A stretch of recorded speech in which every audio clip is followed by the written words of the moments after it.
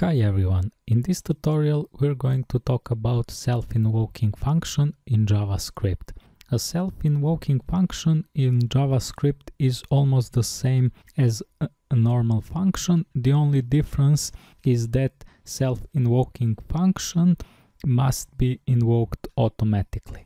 I'm gonna show you a simple example in which first I'm going to create a normal function in JavaScript and then I will change this normal function to be self-invoking function, which means that this function is going to be invoked automatically.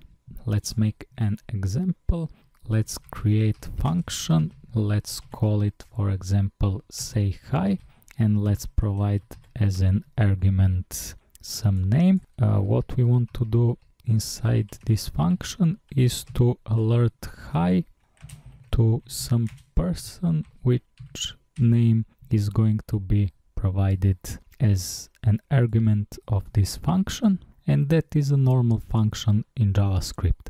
Now, if we want to make a self-invoking function, and that means that function needs to be invoked automatically, first what we need to do is to surround this normal function with parentheses, and then again we're going to use another parenthesis in which we're going to put the argument of this function. So our argument of the function say hi is some name, so I'm going to provide a name, for example John, and after that I'm going to put a semicolon to the end. Now I'm going to copy this code and I'm going to paste it to the Firefox console.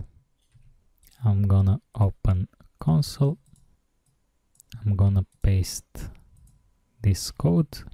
Now I'm gonna press enter, and as you can see we're going to have an alert hi John. And in this example, we can clearly see that this function say hi is invoked automatically right after it's been declared in this console. That's all in this tutorial. Don't forget to subscribe to my channel. See you in the next tutorial.